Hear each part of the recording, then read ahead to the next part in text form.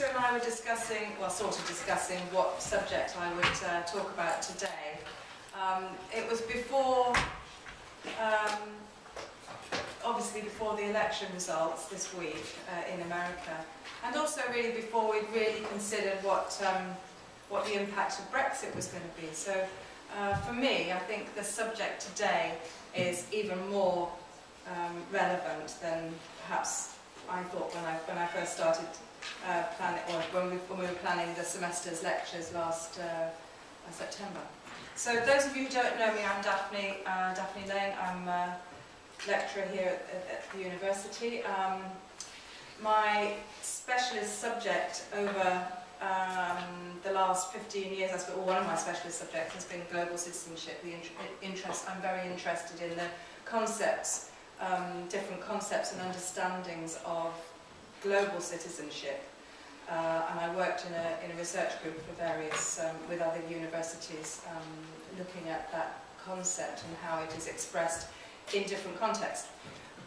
I'm not going to talk only about global citizenship today. I'm going to look at citizenship in general and propose 3 different models for the concept of being a citizen. I hope that the aim of this talk will be to stimulate you to think about your understanding of being a citizen. I'm not going to give you any answers, and I'm not going to go in great technical detail, but my aim for this is for you to start to think about the concepts of citizenship and being a citizen.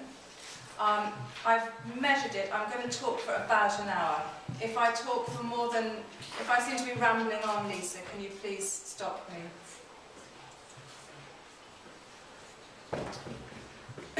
So my presentation is going to take the form of a normal format, if you like, of a presentation. I'm going to talk about the background, just give you a little bit of background as to what the sort of background of citizenship and how the concept or notion, that's the idea of citizenship, developed. Then we're going to look at 3 models. First, the model of a national citizen and what that actually means. What does it mean to be a citizen of a nationality or a state? The second one, model 2.2 on that slide, that's good, isn't it? But it's actually model 2. Citizen of a group of states, so a sort of federal model, and you'll see what I mean a little bit later on. And then thirdly, looking at concepts of the global citizen. Before I start, I want you just to turn to your neighbours and just discuss for a minute, I'm going to time you, just discuss for a minute, what does this term of citizen mean to you right now? What does it actually mean? If you're sitting next to somebody from a different group, that's even better, because I know some of you have already discussed this in your class. So what do you understand by the term citizen? Does it mean knowledge, what you know? Does it mean a responsibility, what you should do, a duty? Or does it mean something else? Okay, so just about 2 minutes, or 3 minutes.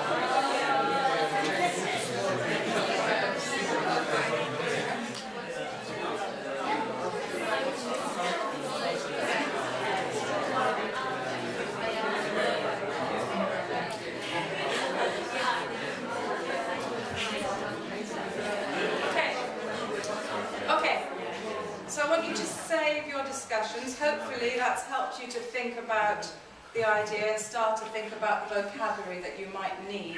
So hopefully that's brought all the words to the front of your mind. And save up those concepts for discussion a bit later on. Okay. You probably in your... Everybody's turning the page. Probably in your discussion you mentioned something to do with nationality. There is nowadays, a close link between nationality and citizenship. Most of us have passports that say citizen of, which is kind of almost the same as nationality. But I'm going to argue in this lecture that citizenship is something quite different from nationality. I also realised in my lead-up discussions with some of my students that some of you are very familiar with citizenship and the concept of citizen in your school education and so on. In the UK, we don't study citizenship. We don't study what it means to be a citizen. In Wales, where some of you know I come from, in Wales they do study concepts of citizenship. But at the moment in the UK, we don't actually study that in schools. So for the benefit of definition, I looked in the Oxford English Dictionary, always a good place to look for when you're looking at a definition. And the Oxford English Dictionary says that citizenship is the status of a person recognised under the custom or law as being a member of a state. So a state is different from a country.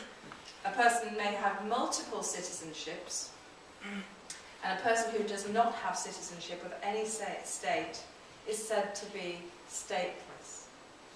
And this is a very relevant discussion in the present moment when there are so many people in this world who are effectively stateless, when they've had to be, they've been driven from their countries because of war, or other kinds of conflict or persecution. There are many, many, many people who we hear about, we read about, who we know about, who are stateless through no fault of their own. There are also many, many people who do not meet this criterion, the strict criterion, simply because they haven't become members. So there are many people, not so much in the UK, but for example in America, 35% of Americans, or up to 35% of Americans, do not hold citizenship, do not actually hold a passport that says they are a citizen of America. But I'm sure that all of those people, if you asked them, they would say that they are citizens. So what does a citizen share? Well, a citizen shares norms. What do you think a norm is? A norm is something that we think is normal. All of you have travelled usually thousands of miles to come and study in the UK. Probably until you came to the UK, you considered that everything, every way of doing things, the society that you grew up was normal.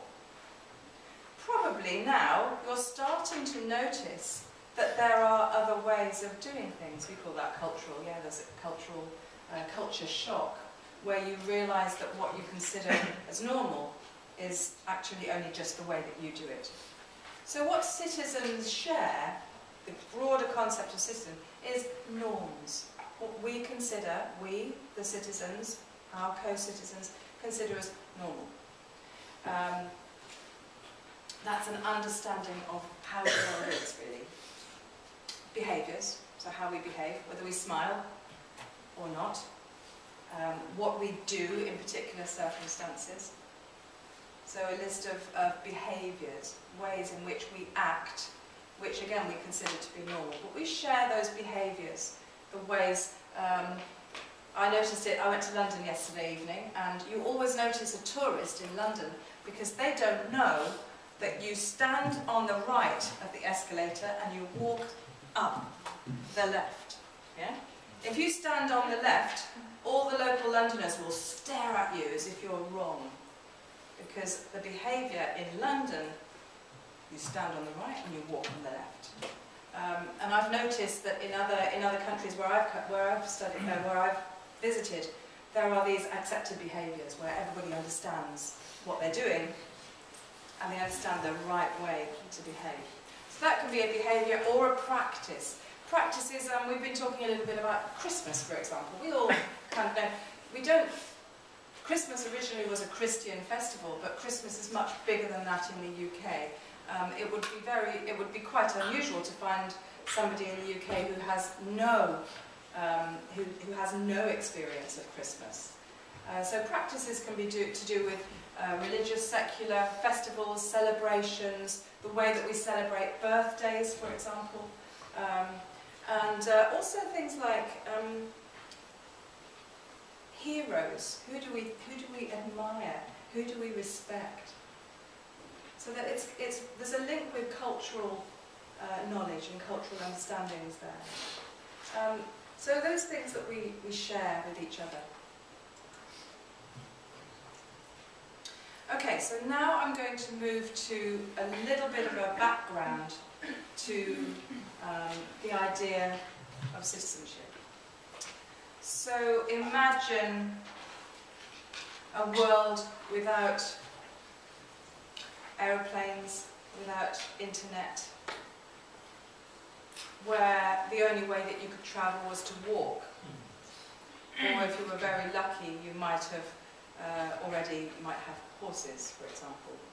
But that wasn't common. So right back in history, a sense of belonging was very, very local.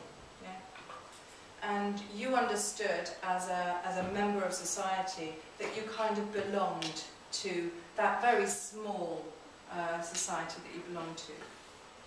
So there probably wasn't a rule of law. There probably wasn't a king somewhere else. There was probably a head in your village or in your area. And probably the people who you came into contact with were just people within a day's walk or a day's travel from your tribe or your clan. Okay? So that was a sense of belonging. So they were citizens. They had a sense of belonging, and I think the key to that really is that the knowledge, the understanding of what made you a member of that clan or that tribe or that group was probably implicit. And implicit means you didn't need to write it down. Actually, you probably couldn't write it down. You didn't really need to write it down.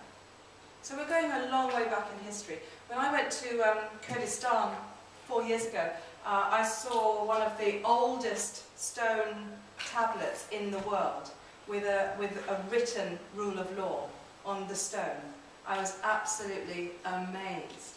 And I'm not a historian, so I can't remember how old it was, but it was more than 4,000 years old, written. So we're talking a long time ago, before there was any sort of written law, okay, when rules were implicit. Okay, and then came the time of empires. Now, empires didn't... When you were a member of an empire, you didn't need to share all of the knowledge that everybody else in that empire had. We'll look at that a little bit later.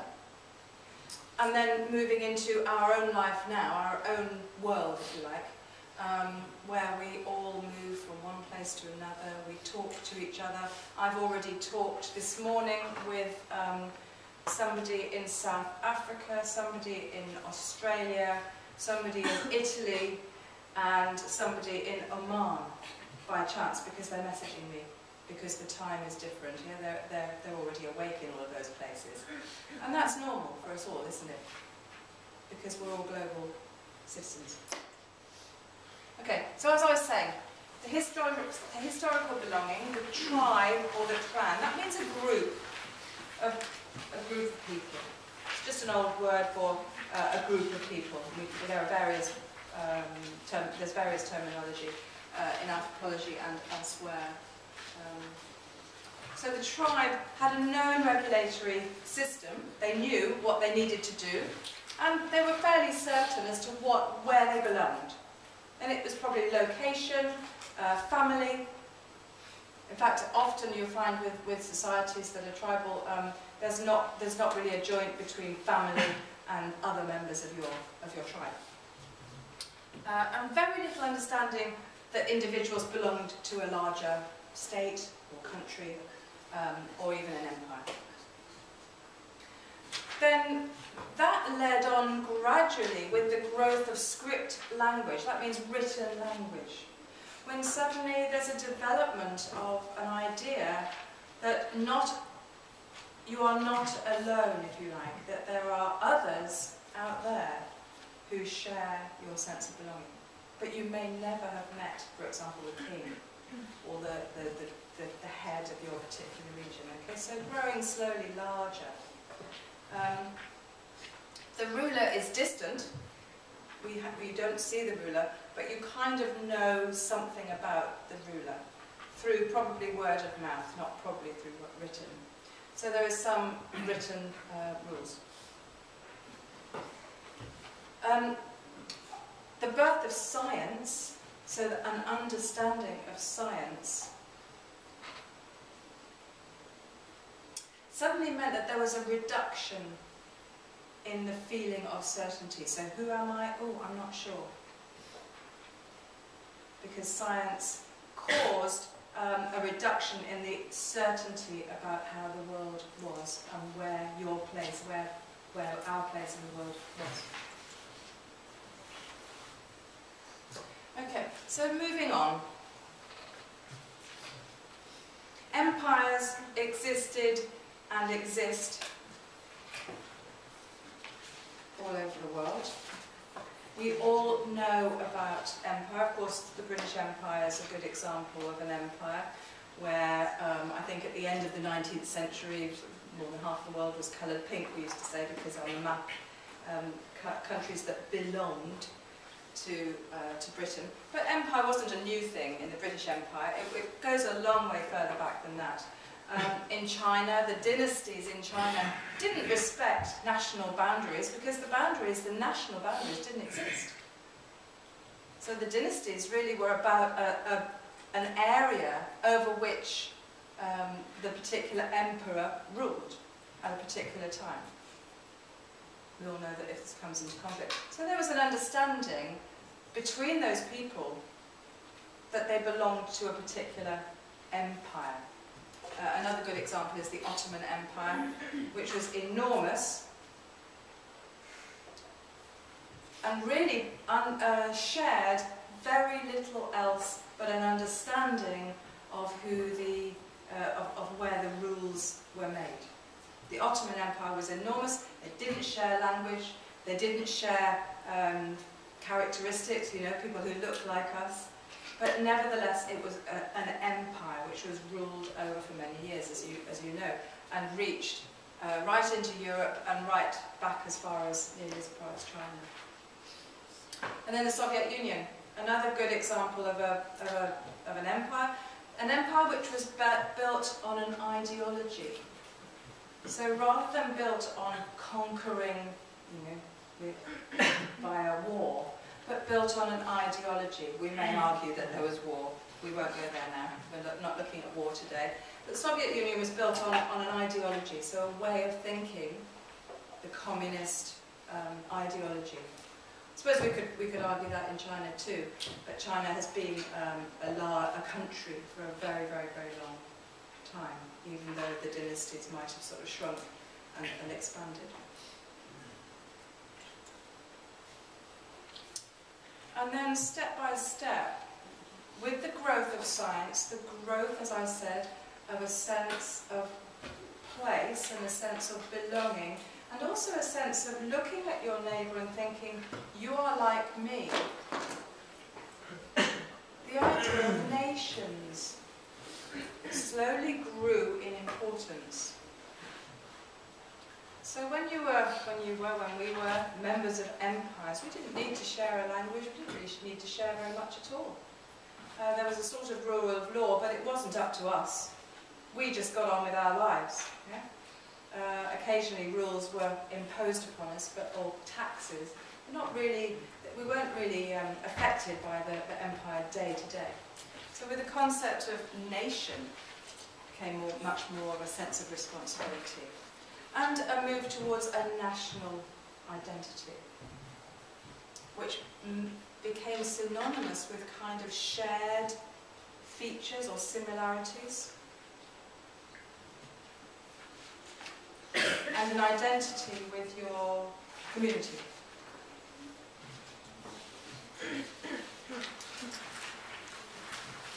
Okay, so that brings me to the first model I'm going to look at. I'm not going to give you a lovely diagram. If I was really good at drawing diagrams, I would be able to make a wonderful model there, but I'm going to describe it instead. So a national citizen, we're all national citizens. National citizen, what is expected to know? Well, I've been doing some research into what a national citizen is supposed to know, and I've done that via research into citizenship tests and talking to you and friends in other countries and friends and colleagues here in the UK. So what is a citizen supposed to know? It seems that a citizen is supposed to know some traditions. So it's supposed to know, for example, what the important days in the year might be and how those are celebrated. You're supposed to know the law, some of the law, not all the law, obviously, that's for lawyers, but you're supposed to know the outline of the law.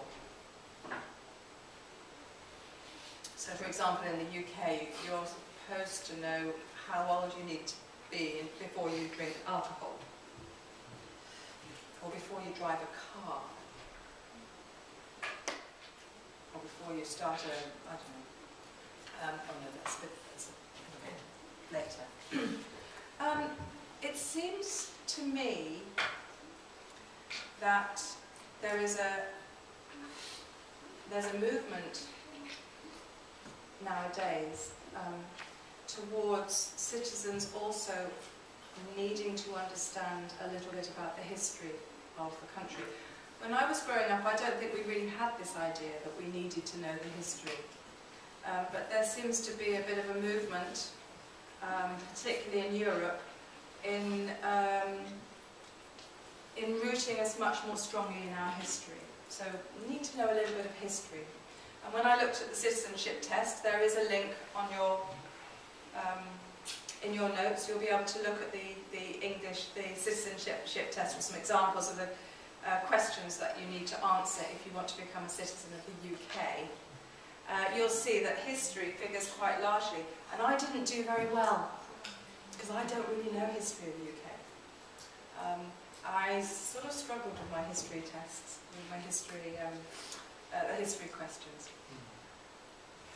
And then obviously you need to know how to do things, like I said about the walking up and down the escalators, or how to buy something in a supermarket. All of those things you kind of need to know in order to be there. Obviously, if you become a citizen of, let's say, if you're trying to become a citizen of the UK, then you also need to know how to go about becoming a citizen, how to go about maybe wanting to apply to get married, how to go about the things that we take very, very much for granted, like opening a bank account. All of those things are kind of shared knowledge that we don't think about until we go to somewhere else where we don't know how to do that. So shared understandings, what we understand, shared rights, what are we allowed to do, what are we not allowed to do. I noticed talking to a lot of international students, probably most of the people I talk to during the week are international students, they often know more about my rights than I do. Because I think it's just normal. I think everybody has those rights, you know. But we do take our rights for granted. Those of you who are from countries where you might not have so many rights, you might be more sure of what your rights are or not. Shared communication, important. But we can talk to each other. That's controversial as well. And implicit knowledge. I said implicit knowledge, meaning knowledge that we don't talk about particularly, but we understand that everybody knows that. So when we start our conversation, we don't need to explain what we're talking about, because we think that the person we're talking to understands that.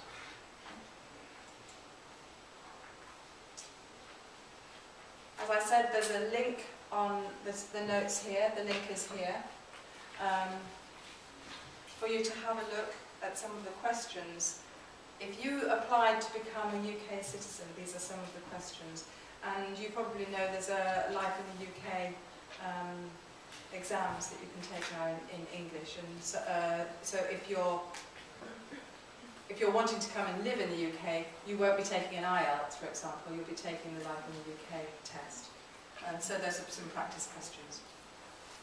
Okay, so some controversies. Let's keep these in mind. Controversies mean things that are open to question. Things that people discuss and things that people argue about. I mean in an academic way, but often not in an academic way too. So what about language? Is it important to speak the language of the state where you live? If you speak the language, does that mean that you feel that you belong in a place, or is it completely separate from any other sense of how you feel?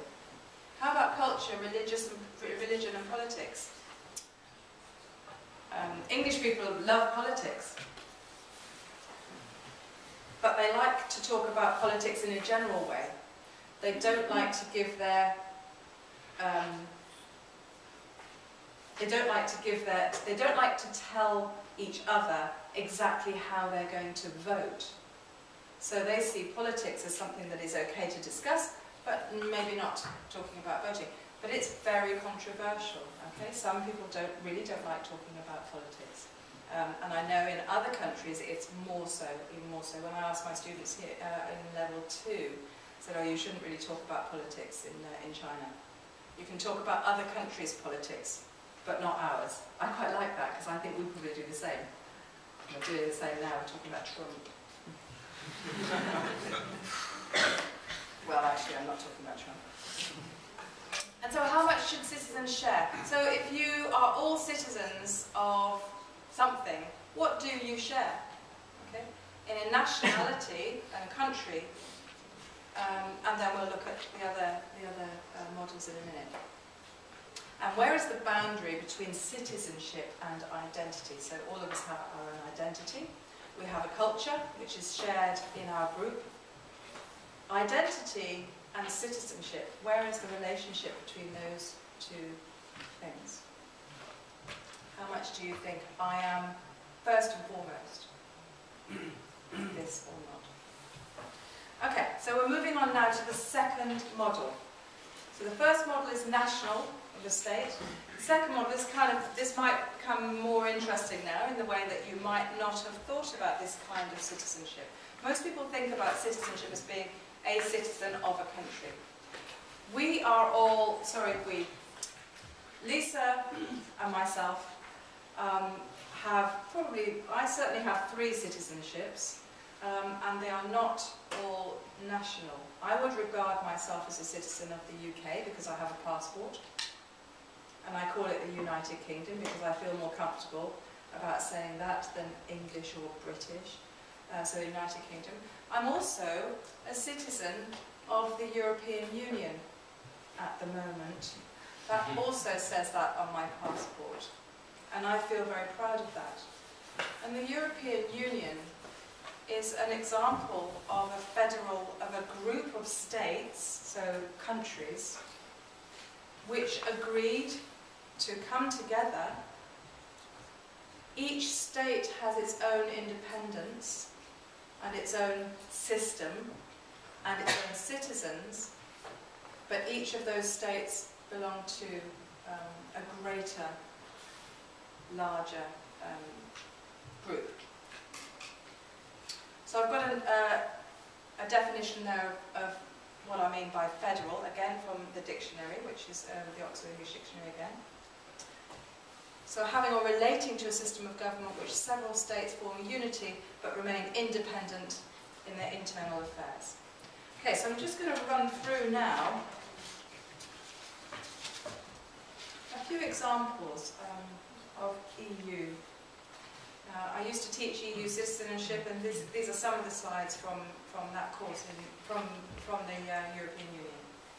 Okay, so EU citizenship, it's a federation of states. 28 at the moment. At the moment, I have to say, it is controversial and divisive. You all know that. We all know that. Those of you who are taught by me know that I'm very sad about the controversies and the divisions in the European Union. But there are, as you also know, a lot of people who don't agree with me, who think that the European Union has gone too far, so identity is no longer possible with one's own state and the European Union. And I had to mention Brexit because obviously it's in all of our minds at the moment. We don't know what is going to happen in the future. We're very, very worried, especially those of us in international professions, about what's going to happen in the future. And we really don't know how Britain or the UK, the United Kingdom, is going to relate to Europe in the future.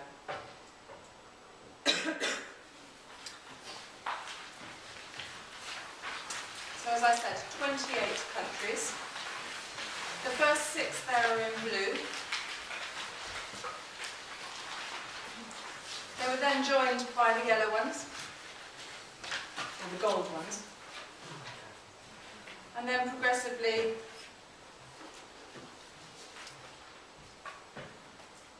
by more and more we were moving further and further east. So you can see the pink ones was a very big movement after the fall of the Soviet Union when the European Union expanded hugely. There are now 500 million people in the European Union.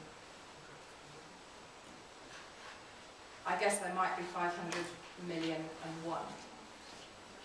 So about 500 million people. And there are 24 official languages.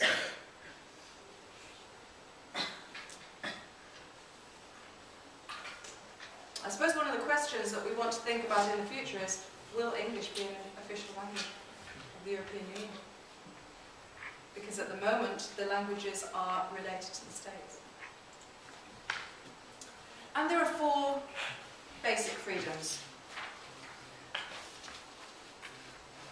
The freedom of movement of people, so people can move from one state to another for the purposes of work or leisure, and they can live freely in any other country that is a member of the European Union. Secondly, the freedom of movement of goods, so things, products, again, can be moved from one state to another without having to pay taxes. Okay, so if a BMW car is made in Germany, it can be exported to France without paying extra taxes. So it's a trade, and it was originally a trading federation. And then the right of establishment and freedom to provide services. That's things like health services, to provide, if you go to another European state, you are allowed to start a business and provide a service, not just products. And lastly, important, the European Central Bank, movement of money from one state to another. So at the moment, that is free of additional regulations from one country to another. But what's important is that there is a system of law that overrides all of the nation states to confirm those 4 essential freedoms. Okay, so there is a law which dictates how you can export money, for example, how you can move money from one state to another, and people and so on. So I just quite liked that that slide, which is what it represents what Europeans, the European Union, what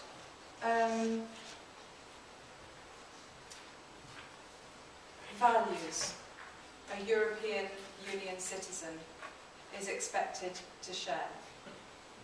So not only the freedoms, there with the dove, the 4 freedoms, but also equality, so that every citizen is considered to be equal. Dignity, that every citizen has the right to be treated with respect. Solidarity, that we support every state and citizens support each other.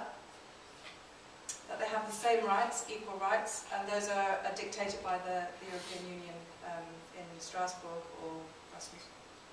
And justice. So there is a legal code, which is based on a constitution.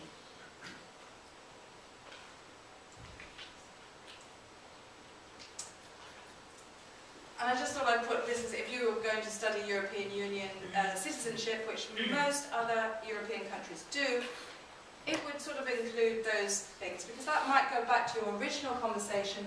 What do we need to know? What do we share? What responsibilities do we have as a citizen? So as a European citizen, EU citizen, sorry, you would be expected to understand the structures and the institutions, so to understand how the place comes together. Think about your own country and your own citizenship. Do you know about the structures? How does it work? How does the law work? How does politics work?